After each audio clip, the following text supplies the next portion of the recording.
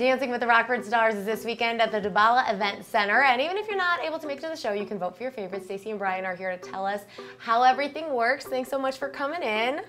This is exciting. We're just a few days away from the big night.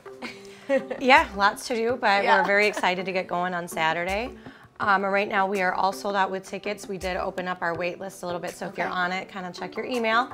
So right now we'd like to push some of our voting and make sure that you are supporting our dancers and our local studios. Yeah, the 16th annual Dancing with the Rockford Stars, right? Yes. That's a pretty big deal.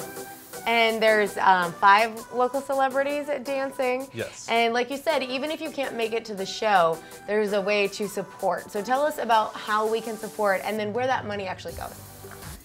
I mean, you know better. You might as well say it. All right, well, we do our voting for our obviously local celebrity couples, and you can do that online on our website, www.dancingwiththerockfordstars.com, or with rockfordstars.com, excuse me. And you can choose to vote and donate money in support of one of our 5 local celebrity couples. All of that money goes back to family counseling services. We provide a variety of mental health services for a lot of local community members throughout Boone and Winnebago counties.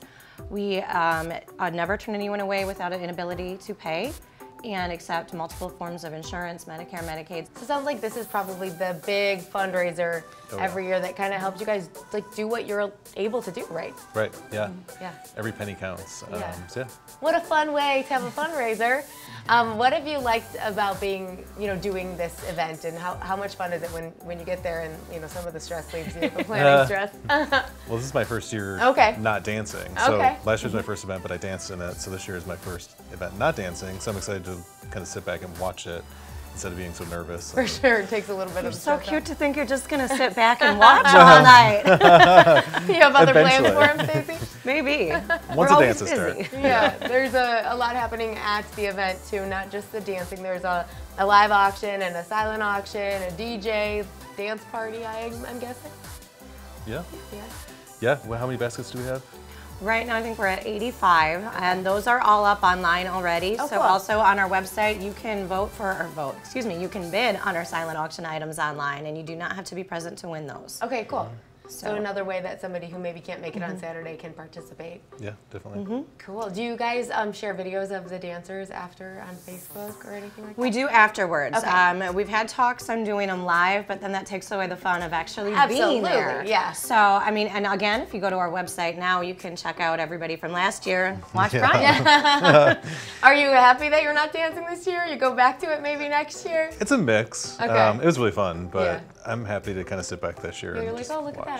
I just get to show up and not get stressed out about turning left or right or up or down. No costume changes, no. Yeah, I've seen these performances before. It's so fun to watch people obviously get on the stage and perform, and then the cause is so important. I know that mental health has grown so much in positive ways in the awareness and people reaching out for help, but that does leave you with a deficit financially to support all those people. So it's kind of like as we as a society accept more mental health awareness into our lives, more people are going to see you, and then you're going to need more support so that you can talk to all of these people.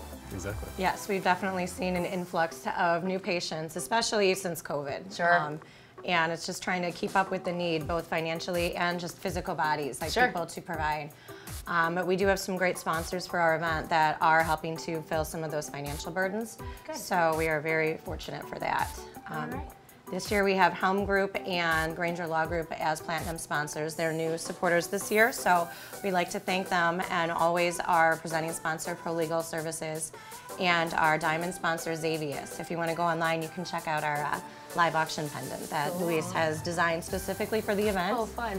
He actually patterned the pendant after our little butterfly symbol in our logo. Wow. All right, so much happening, whether you're going to be able to be there Saturday live, or you can hang out on the website and support your favorite dancers and bid on all of those auction items. Thank you so much for coming. Coming up next, we're off to celebrate National Apprenticeship Week with Plumbers and Pipe Fitters Local 23, and then we're going to tell you how you can use social media to spend more time with your family this holiday season. I don't know how either. Hope will tell us. We'll be right back.